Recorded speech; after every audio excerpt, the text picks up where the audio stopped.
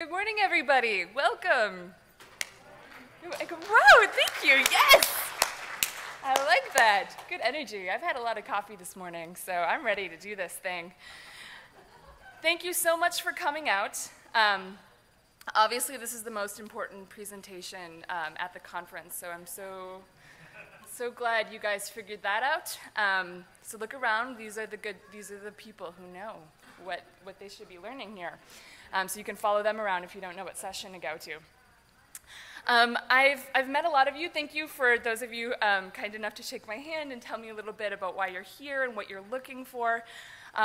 It's too late for me to rewrite my presentation, so I hope that this is what you're all looking for. But this is basic DevOps for Drupal, and I'm really hoping this is basic. So for some of you are sysadmins who are looking for how to apply DevOps principles to a new Drupal site. Some of you are front-end or content editors who are looking to develop new skills. Others of you are just webmasters or senior Drupal people who are just here to judge me, and you're all welcome. Welcome to be here. So I hope everyone gets what they need out of it. I'm used to walking around, but I can't move. So I usually, all of the flips and the acrobat stuff that I usually do, I'm not going to be able to do this year. But I'm gonna try to stay close to the mic. Okay, so my presentation is deployed. So if you want to follow along, or at any time you get bored and you want to go ahead, you can follow me at Basic DevOps for Drupal at herokuapp.com. Everyone's getting seated.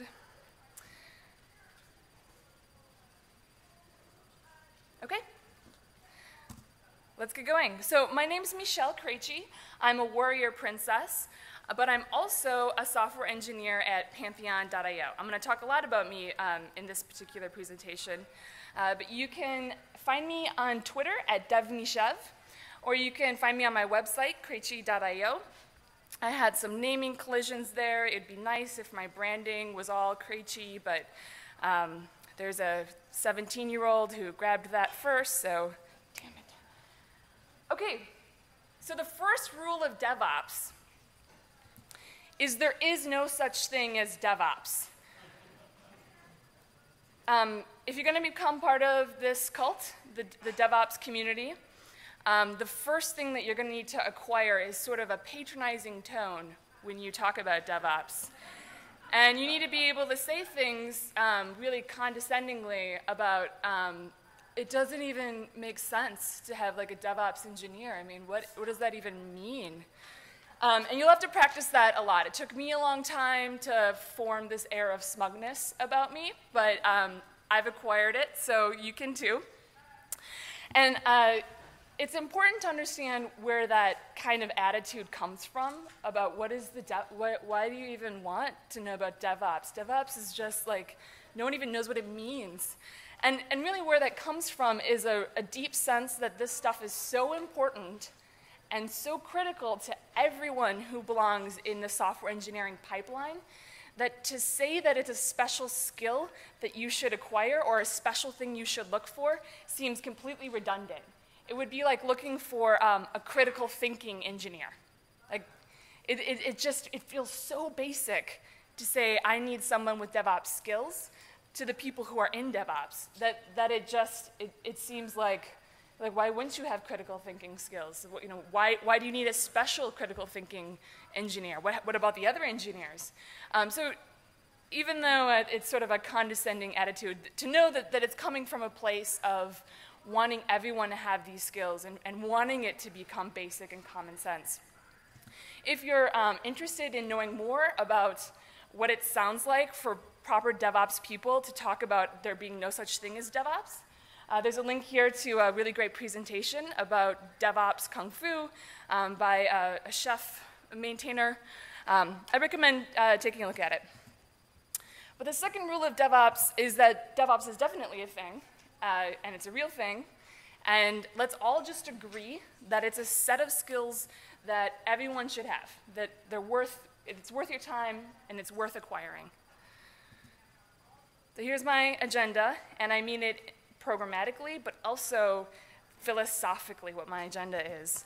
I want to talk to you about why you should acquire these skills and why you should acquire them early on, early and often. And then I'm going to walk you through essentially a lightning talks, a series of lightning talks about what those skills are and where to get started with them. If it looks like at the end I'm rushing because there's a lot of stuff to go through, that's totally planned. I'm just going to rush through the end, but I'm gonna go slow towards the beginning. And if you ever feel like this is too much for me, you can just kind of tune out and let this happen. You can just you can come back later if you ever feel like this is where my train gets off. All right, so a little bit about my first agenda topic, why I think you should acquire these skills early. Back when I have a PhD in philosophy, and my story has, I was not programming at all. My family did not own a computer. Growing up, I got my first computer in college, and I installed malware stuff on it, and also malware anti-stuff on it, and that was about the extent of my knowledge of computers. And after I finished my dissertation, I was so burnt out, I thought maybe computers are an important thing to learn about. So I taught myself some Drupal. I had done some things in graduate school with Drupal previously. And when I set off for myself on a path of, I'm going to learn Drupal, this is what I thought it was going to be like. I thought I was going to all right, well, Drupal's in PHP. So what I'm going to do is I'm going to learn PHP. And then that's going to look like this. I'm going to just figure out what the $ stuff means. And then there's all these for loops. That looks like a thing. So I'm going to learn how to do that. And then I'll learn how to build a module. And after I master those things, I'm going to learn how to make everything look good. So I'm going to learn stuff that seems to do that, like the JavaScript and stuff. And responsive is a thing, and I'll learn that thing. And then after I get better at making stuff look good, I'm going to get better at it, get better at PHP, which probably means like algorithms. So I'll do like space-time complexity stuff. And then I'll patch core at some point, and then I'll test some things. And then, like, maybe for extra credit, because I'm going to be so awesome at this, I'll, like, figure out what Apache does. Like, that'll be extra. And I'll just, all that stuff on the terminal that people are doing. And then maybe I'll do some, like, MySQL, just to know how to do that stuff. So that went really well, and I'm a really good programmer now. So this is what it actually looked like. I had a Windows machine, so when I was ready to learn PHP and learn the Drupal, I had to install it.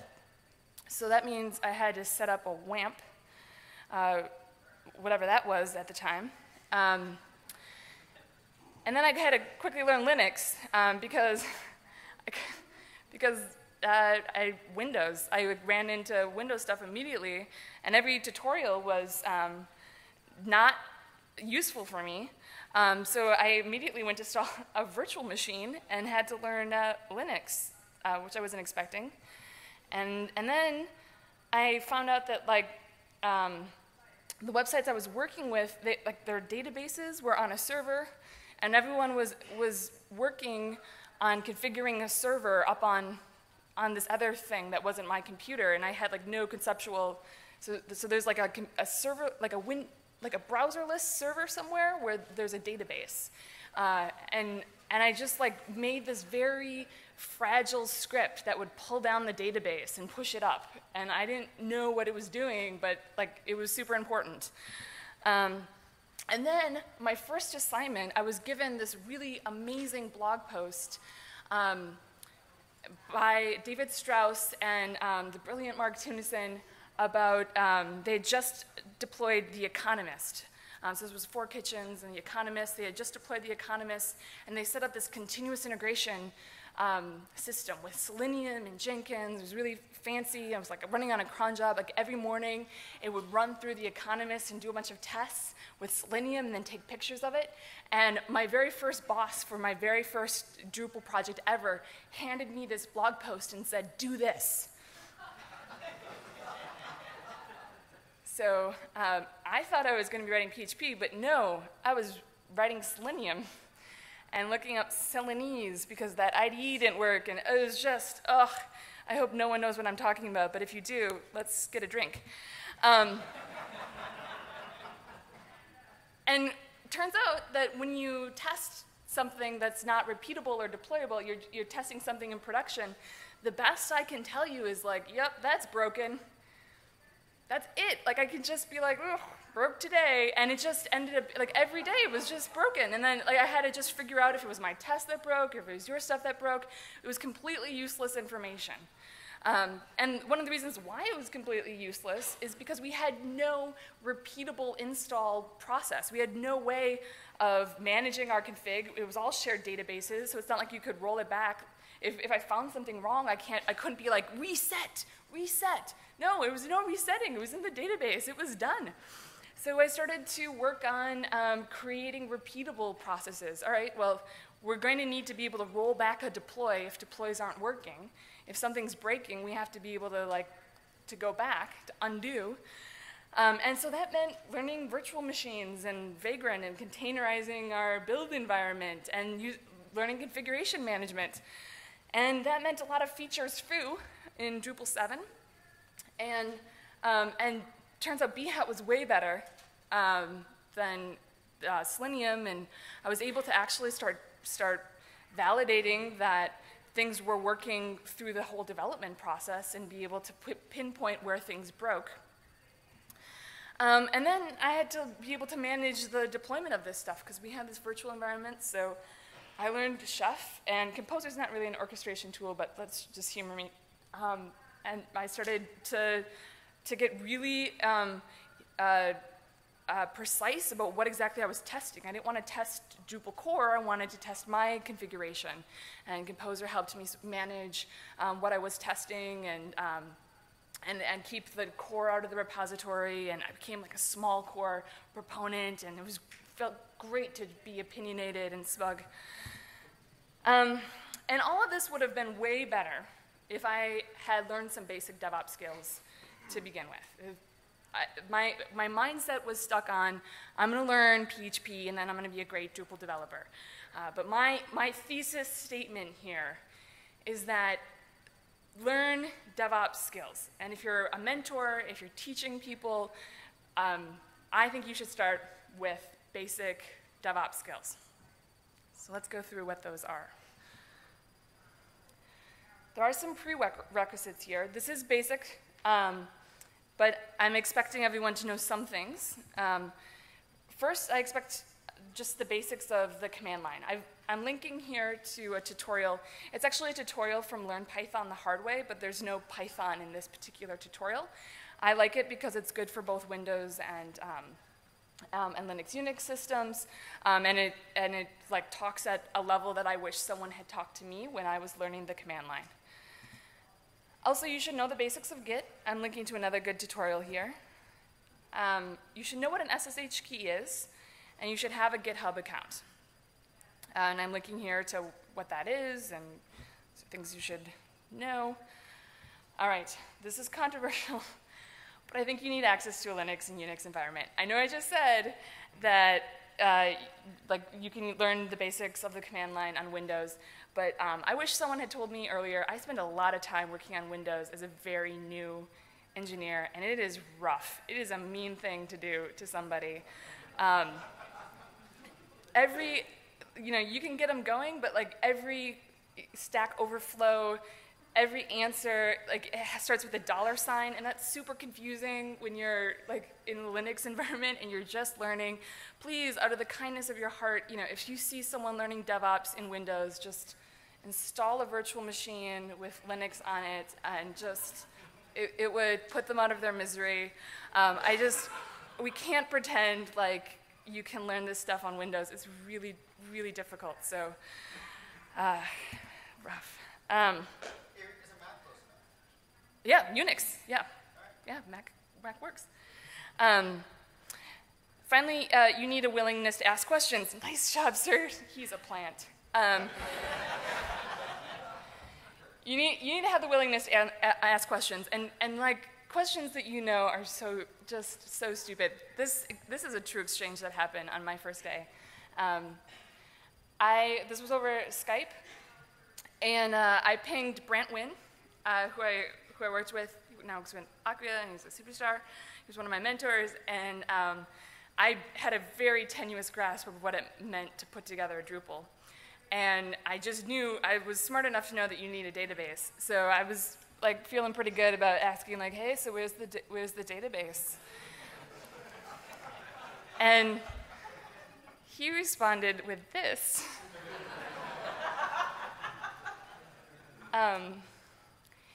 It is really hard for me to remember how many questions I had when I saw that.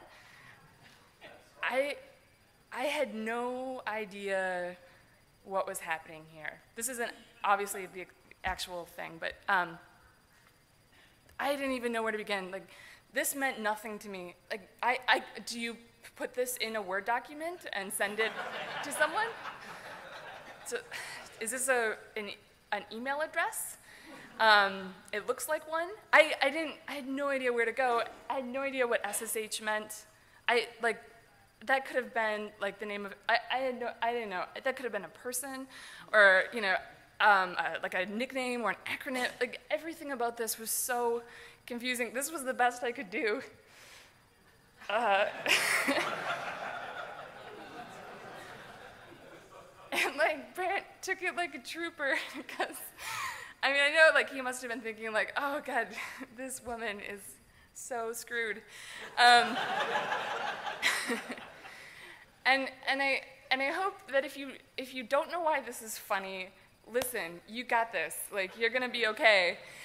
And if you do get why this is funny, next time someone asks you a question like this that makes your heart break, they got this. They got it. They can do this. Like, we are not wizards. Like, we all gotta like remember what this was like, right? Okay. All right. So once you feel comfortable with what just happened there, the next thing you want to do is you want to learn some basic commands. There's a lot of them. These are sort of simple commands, and we're gonna. Here's some tooling. Just Vim, just do it. I don't want to talk about it. Okay. Here are some goals of learning the commands and tools. The goal, aside from looking really cool on phone calls with clients, to be like, oh, I'm just gonna ping your site and just, oh yeah, it's up, and look at the headers, and like, you definitely want to look cool in front of your clients, but really, you want to gain the insight that like most of the web is just text. You're just sending text and you're manipulating it, and there are various tools to chop that up and to inspect it and to search through it, but when you want to gain the sense that like we're just sending text, we're sending strings all over the place. That's all like the web really is. And the more that becomes intuitive, that you're just organizing and manipulating text, you start to get a DevOps mindset, which is this stuff is manageable. It's not all wizardry. We can inspect this stuff. We can secure it. We can block things. We can look at error reports. You want to get that sense as soon as possible. And you want to be able to gain an understanding that you can observe the health of a system. You can observe what's going on with a system outside of your own computer. Your computer can talk to another computer without opening a browser and get a lot of information about how that thing is doing. You can get it. You have the power to talk to other things. All right, this is the only live demonstration portion of my presentation, so don't screw it up, Michelle. I'm going to go through a couple commands. The first ones are text manipulation. So I think you need to, this is going back to the concept that there's such things as strings, and you're compressing strings, and you're expanding strings. As soon as possible, you should force yourself to get links off of the internet on the command line. It will help you. It will form a good practice. So for example, if you're going to Drupal and you decide, like, you know what, Michelle really sold me. I'm ready to try Drupal. You don't go here. I went to the wrong link. You want to go to get the code, because you're done. You're going to get the code. And we're going to download Drupal 8.3.1, because semantic versioning for the win. Okay, and we're going to grab the tarball. So what that looks like in a DevOps world is you don't click the button, you right-click the button, and we're going to copy the link address. This is your new DevOps world, guys. We are no longer button clickers. We are inspecting what we're doing before we install it into our system.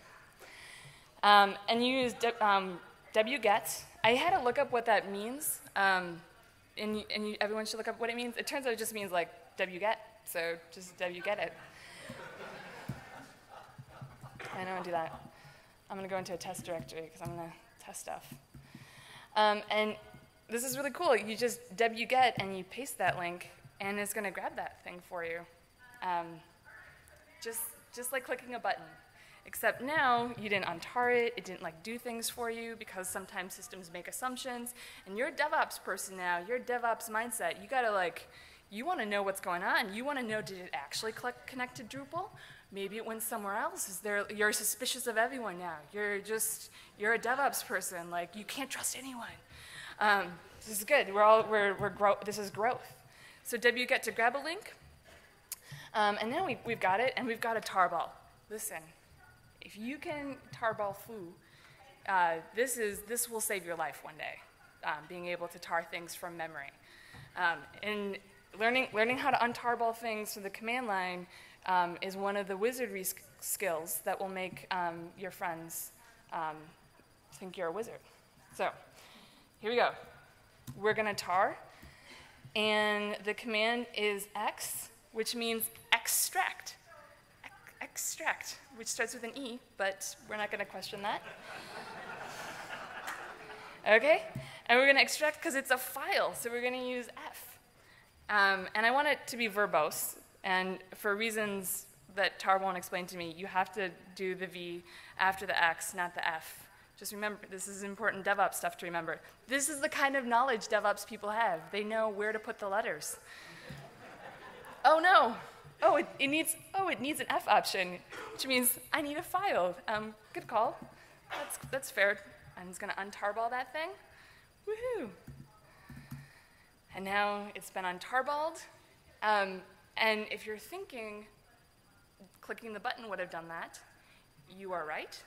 But you are a DevOps person now. You're not clicking buttons anymore. You are inspecting things. Now we want to make sure that we actually have the thing that we want. So a good way to do that is to use cat, which will just dump something out. So let's see. I want to know, did I actually get Drupal 8? Or maybe some spyware? Yeah, that definitely looks like Drupal 8. I just concatenated the composer JSON. Check that out. There's my composer JSON. It says that it's from the package Drupal 8. That looks like Drupal 8. This definitely looks like Drupal 8. Great. Concatenated. Then you want to grep. All right. Grep will change your life. And the first time I used to grep like this. And this was intuitive to me.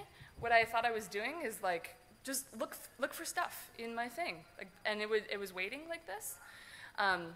You just need you need two arguments for grep. You need the thing you're looking for and where you're looking for it. So I could do, and I'm going to pass it some letters because learning DevOps is about learning letters. N means give me the line number. R means recursively, so I want you to look through directories. Don't just look at the directory I'm pointing to. I means give it, whether it's case insensitive. So I want stuff capitalized. I want stuff lowercase. And I'm going to look for the words deploy, and I'm going to look for it in the Drupal repository. and it's going to grep through it, and it's going to find every instance, because everything is a string, and you can search for strings, and it just smashes it all together and looks for a string match, and I can find all the instances of deploy. This is super useful when you're looking for, you find an error, and you find an error message in Drupal, copy paste that onto the command line, grep through the directory, where was that error thrown? You can look through the error logs. Learning grep, important DevOps skill. Okay, now Vim, you need to be able to connect with you need to be able to use something other than a Word document to read stuff. You can't just open everything in Word, which I might have done at one point. You can't do that. You need to be able to do this from the command line. I'm not going to spend a lot of time working on Vim, but I'll show you some tutorials at the end. Here's a good thing to start learning Vim, though. If man means manual, so that means like open the tutorial. So if you do something like man grep, it automatically opens this in a Vim editor for me. And learning how to do something like open man Vim and do a backslash.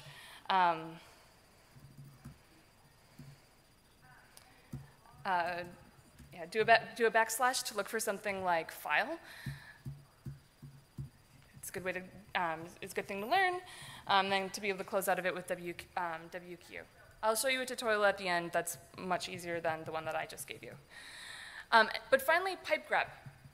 So the power of pipe grep, and DevOps people call themselves like the brotherhood or the sisterhood of the pipe greppers, is that once you understand that you can take the output of something and put it into the output of something else, that's incredibly powerful. So you can do something like history, pipe, grep, Drupal, and it'll go through all the history of what I just ran through with you, and it will output all of the instances that I have ever used that. So everything that you use on the command line, everything that you type on the command line is stored as a string.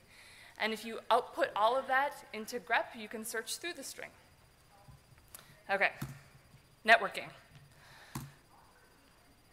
We're going to go through a few command lines: curl, dig, and ping. I use curl. So now when you're in the DevOps mindset, you want to be able to observe systems that are not in your computer. So you're working from home, and I want to take a look at what's going on with Drupal.org.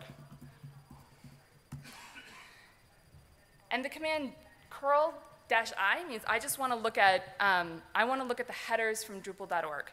And looking at the headers tells me a lot. It tells me that this thing is not around. It does not exist. It is moved permanently. So I can go to where it recommends me to go, which is https.drupal.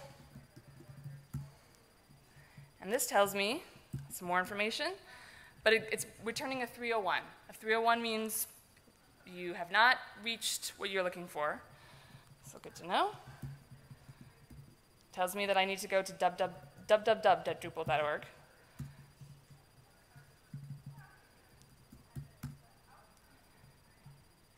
At last, I get a 200, which means I'm good, I'm where I want to be, and I can get all sorts of information out of this.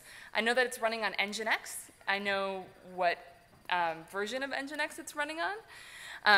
I can see that the cache was a miss, which means I'm loading the full page. I didn't hit a cache edge. I can see that it's using Fastly. So it has a Fastly debug. So if I had access to their Fastly admin, I could sort of debug this. And all sorts of great information, including who's hosting it. And I can see that the reference to home points to this node, 2,709,000, anyway, more than that. I can see exactly what node number this particular URL hits, which is useful information. Okay, that's curl. If I didn't pass the that just showed me the headers, it would give me the whole page, which means I'm looking just like I would at the source. So I'm looking at the full source, and I could grep through that for something like, oops. Oh, and then output it. All right. Whoa. So you can essentially look at the DOM and inspect the headers with curl the same way that you would inspecting it on a browser. Particularly useful when it doesn't actually have a browser for you to look at. Something like dig, which we'll go through real quick. Dig is for domain information. So if you're playing with CNAMEs, if you're playing with A records, you want to look at something like dig to be able to look at what's hosting, make sure everything is set correctly. I'll make this larger. And you can look at the www.org. And I can see that it's on Fastly. I can see what the IP addresses are. And finally, a ping.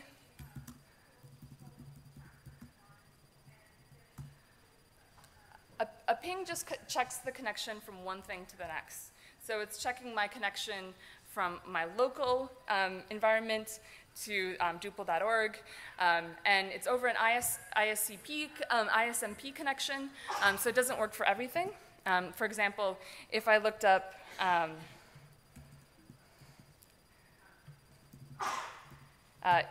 my own presentation, which is what you're looking at here, it'll give you a timeout because Heroku doesn't allow you to ping the environment. But it's one way to check if a service is up or not.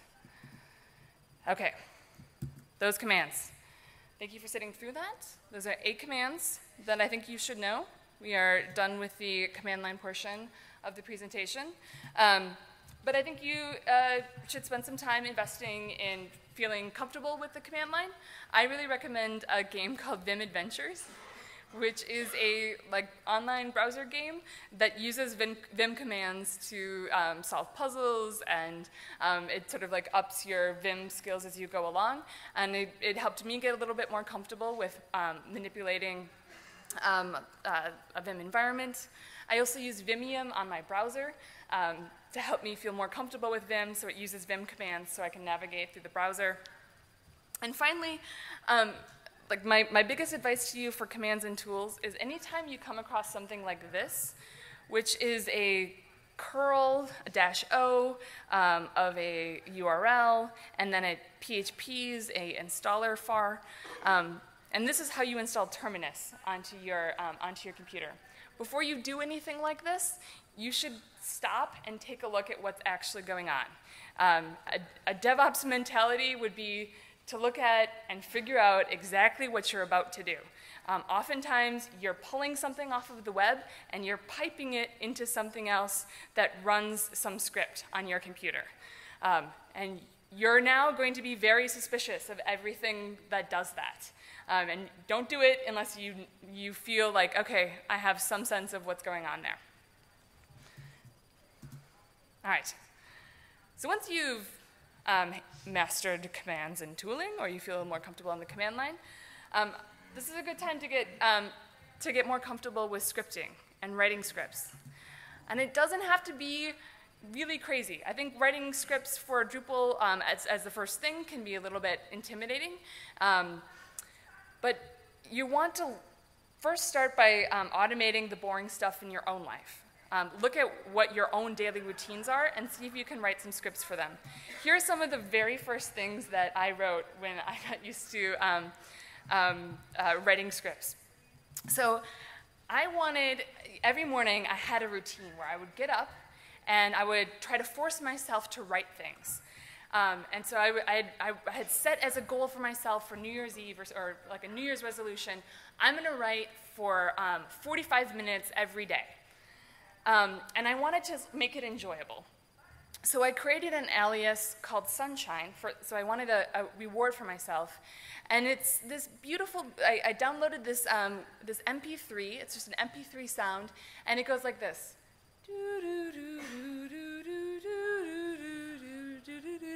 it's a lovely good morning sound. So I gave it an alias called Sunshine, so that whenever I typed Sunshine into my, my computer, it would play this beautiful music. And I also aliased Sunshine with Morning Sunshine. I don't know why I did that, but that felt next level to me at the time. And then I created an alias for myself. So I had all of these aliases that started with Mishev, which was like all my personal stuff. And what this alias did, you could see that I got pretty used to the terminal and pretty carried away with stuff. I had aliases for where a draft directory is, and then I aliased the date in the right format. And so in the morning, I could type Mishev write, and it would go into my draft directory. It would make a directory for today. It would go into that day, and it would create 2 pages. It would create a private .md file and a public .md file, and then it would open one of the private files. And in the morning, I could type good morning, and it would open all of my tmux windows and split it the way that I wanted it to be split, and it would say to me, another day, Michelle.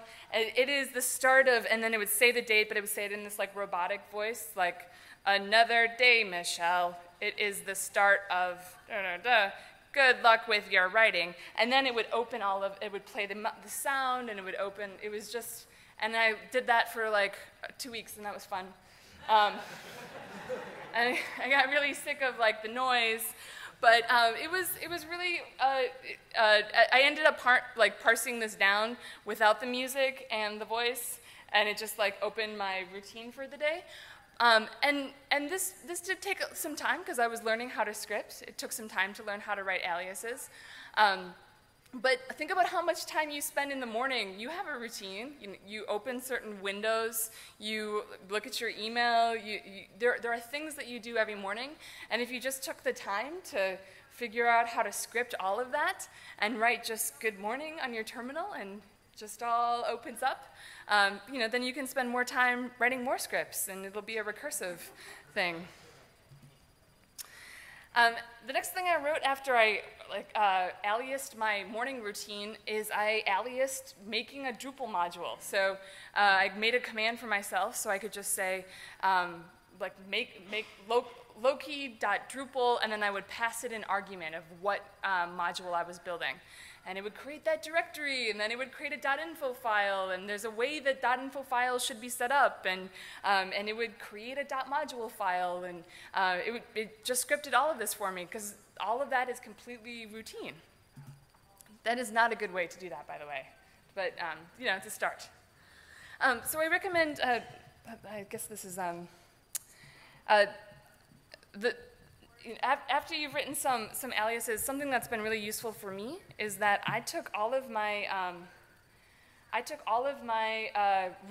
the things that I install onto my Mac. All of those, I know that I'm going to need Git, I know that I'm going to need Docker, and I scripted this into one install.sh file. And it's not pretty, but I've used it several times now to rebuild my Mac. If anyone's ever gotten a new computer, you start a new job, or something catastrophic happened to your computer, and you have to reinstall all of your setup, you've just gotten comfortable with everything. Having a script like this, this reminds me that I need to get Xcode. It knows that I like to call my computer Loki, and it runs all of my brew install commands and I keep this up to date. This is in a Git repository, so these are all of the things that I use to build my machine. And a practice that I've gotten used to is every 6 months, I delete everything off of my computer. My things are stored in the cloud on Dropbox and S3. And I clean out my computer and I run this install script. And it's really good practice for having control over your local environment. And that's what scripting is. It's being able to be very precise and controlled. Nothing is stored in the mind of a human. I don't have to remember all the things I like to have installed on my local computer. I have this written down so that if my computer needs to be reinstalled, I'm able to do that over and over again. this is exactly what you want to be able to do with Drupal. You want to be able to define the environment that Drupal lives in, but you should start at home first. You should start getting some control over how you configure your environment. Okay. So now we have some command lines. Now you're feeling more comfortable parsing text, inspecting things in the system. You are starting to gain some tighter control over your own local environment. Now you could start with continuous integration. So continuous integration, just like you're trying to control your local environment and control the system that you work in, continuous integration means that you are controlling the environment that your applications and the things that you create live So if you create something, can it live somewhere besides your own computer? And how do you know that it's okay? There's a number of tools. So I list here some tools that you can use. Jenkins is a thing. I don't recommend that you start with Jenkins, but Circle CI and Travis CI and Bamboo are all free for public repositories. I'm going to show you my Circle build. So I have a tutorial for this on my blog post about how to set up continuous integration with Drupal, but Drupal is a terrible teacher for continuous integration. If you have never touched continuous integration in your life, if you've never touched Circle, if this would be completely new to you, I don't think you should start with Drupal. I think you should start with my presentation. My presentation literally is an example of continuous integration. This is my repository. It's a Reveal.js. And you can go visit it. I have a link on my slide, and you see that there's a link to Circle here. And Circle, on a deploy to master, Circle will run through my instructions, and my instructions are to build this thing and then to run a HTML linter, because my presentation is in HTML. And you can see that there's a lot wrong with my presentation. It is pretty awful what my HTML skills look like. I have not gotten to the learn how to make things look good part of my journey yet, but I do know enough to pipe the output of that failure into a success. With great power comes great ability to ruin things. So I know enough to make this look like I just passed when I didn't, and just to remind myself that maybe I should learn this stuff one day. I should learn how to write HTML. And after it runs through some tests and reminds me that I should learn what I'm doing, it deploys this to Heroku. So I have some Heroku integration here. You can take a look at what my Circle looks like. So I recommend that if you're completely new to continuous integration, you've never done continuous integration before, I think try making a presentation, try working with some HTML, go back to the basics, and make that into a continuous integration repository. That's a way better and way safer way to get used to writing tests, working on a deployment, and feeling comfortable with what that process looks like. All right. The next thing that you'll get to is web servers. So this is the thing, this is the part of the WAMP stack that I thought that only super advanced, smart MIT students had any knowledge of. This is I had no idea when I started Drupal what Apache was. I thought it was some, I could not tell you. I faked it for a long time, but I had no idea. And I think it's probably because it's a bad name. We call it web servers, but I think it's way better to think of it as web bouncers. It's not, it's a different, they're the guys that stand in the front, and everyone's got to talk to the bouncer before they go in. And the bouncers are given certain rules about who to let in, you know, like, oh, you know, tonight, like, only people in blue shirts can come in, or, you know, we're like at capacity, you can't let in, you know, anyone who looks like they're gonna dance crazily or something. I don't know, you know, whatever the rules are that clearly my job as a bouncer did not work out very well. So I want to demystify this for you. It is not as rarefied as it seems. So I'm going to try to explain Nginx config to you using only the 1,000 most common words, which is inspired from an XKCD cartoon. So I'm going to explain the Nginx config that you can find on the Nginx website under the Drupal configuration. And I will tell you that this isn't perfect Nginx, but here we go. So you'll find this on Nginx. Go to the web page, and what this means is if someone comes looking for this name, you can find them over here. Those are the instructions the bouncer has. And this means if machines or people come looking for this window picture,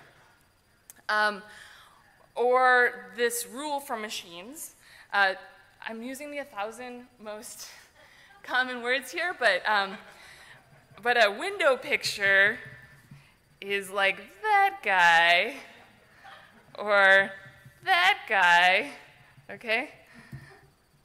And a machine thing is something that machines know what they're looking for. And let them in, but don't record anything about it. And even if it's not what they're looking for, I don't want to know. So this is we don't even write down that someone came looking for this thing. Like, I don't care. Like, this is just the window picture is there, robot's there. You don't record anything about it. I don't want to know. It fills up my record machine with too much stuff. This means that the rule is that only I can make things at the end like this when I'm at home. So that means only when I'm here, which means I'm inside the machine, can I look at stuff like this. This means if people want to look here, these locations, tell them, no, you can't. And if they want to look here, then everyone can see this stuff. Otherwise, if you get to this part of my configuration and they haven't been sent away yet, you tell them that they can go to this receptionist and the receptionist will tell them where to go. So the index.php file is the receptionist of Drupal. Everyone has to report to the receptionist if they make it through the web server, and the index.php will tell them where to go after that. But if someone wants to look up something here, which is the vendor directory, you're going to return a 404, which means I don't even know what you're talking about. I don't even know.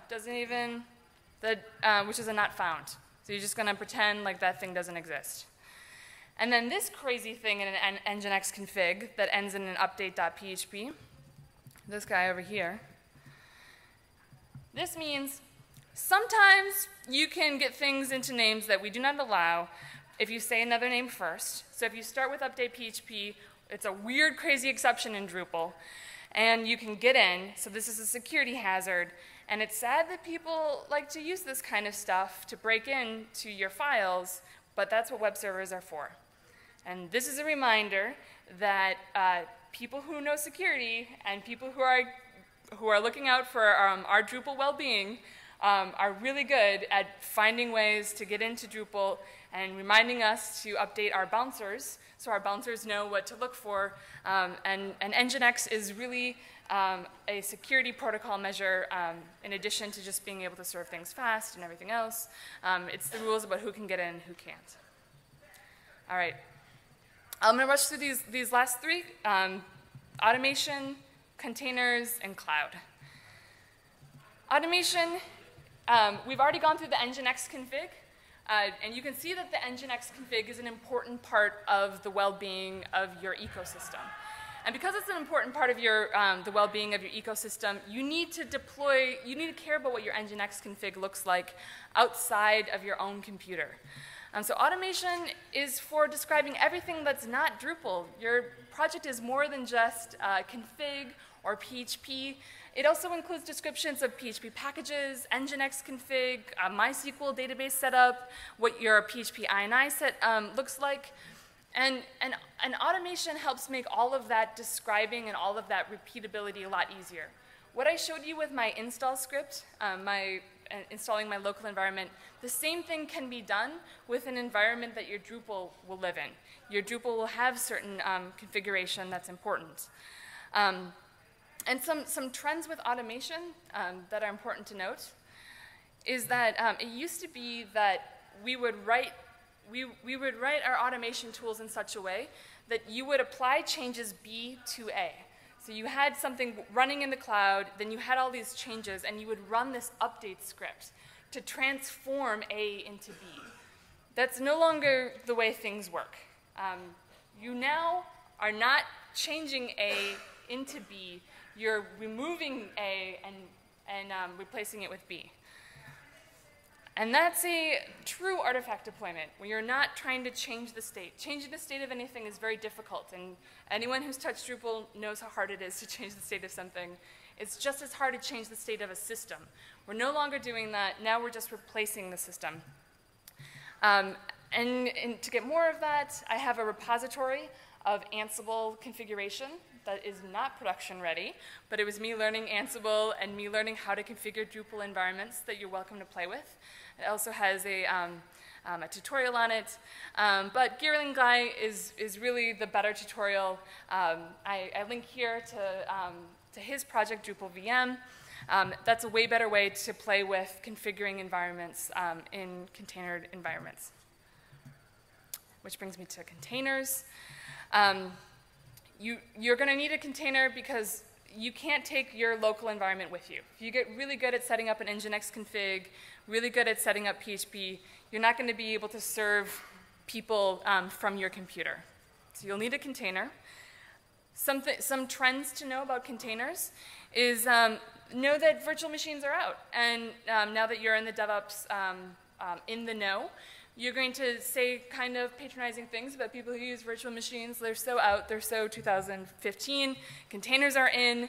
Containers are in because they're cheaper, there's less surface area, they isolate components, which means I can have my SQL running in one container, my Nginx running in another container, and my PHP runtime environment in another container, and I don't have to update my Nginx every time I deploy my app. And I don't have to deploy my app every time I update Nginx. Remember these talking points. This is really important. This is your script. This is what you're going to say. When you're convincing people that containers are important, the understanding will come later, but the talking points are key, folks. There's not great tutorials about containers, which is interesting. I'll see if I can do something about it. If you have a good tutorial for containers for Drupal, let me know. But this is a pretty good tutorial. It's for Python, but it's a pretty good hello world playing with a container tutorial. And lastly well, not lastly, there's the cloud, which my presentation is running in. It's running in Heroku. I think, again, learning how to deploy a presentation to Heroku or another cloud environment is good practice. And lastly, there's monitoring. So once you get really good at creating all these containers, you need to make sure that they're alive. My thinking about monitoring has changed a lot over the years. I now think of it more in terms of managing risks. You're not looking for 0 errors. You're trying to think about what percentage of errors you're okay with and breaking this down into points. I would think about monitoring in terms of describing your risk tolerance. There's just the basics of, is your thing alive in the intranet? Is it still serving traffic? But if you run a commerce site, you might have 0 risk tolerance for your checkout cart going down. So maybe you want to be able to look through the logs and you want to see how many errors your commerce cart is getting. Are people able to check out successfully? And you might want to have a monitor that says, hey, if the success of checkout to the error rate of, or the errors of checkout, if we have less than a 99% success rate, I want to create an alert. So you're going to fail sometimes. People aren't going to be able to check out. But if checkout is the most important thing in your website, then you should have a monitor that reports to you when the error rate gets higher than your tolerance. This is a pretty heady topic, but the first 4 chapters of Site Reliability Engineering by Google, it's free, it's online, and it's a really good way to get your head around describing, not looking for the perfect system, but describing what your tolerance is and creating monitors for each of those components. All right. So once you've done all of that, you can learn some PHP.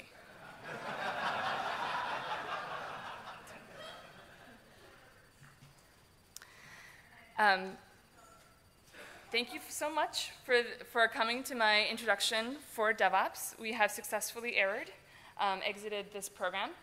I'm really curious to know what everyone thinks, so please tell me how I did. That's the evaluation. We didn't have any time for comments and questions because that was intentional. I am avoiding everyone. I would like you to all leave here with an assurance that I know everything. But if you do have comments or questions, I'd love to talk to you about it. Can you ping me at DevMishev? My DMs are also open. I'm around for DrupalCon. Thank you so much for coming. Good luck with DevOps. Let me know how it goes.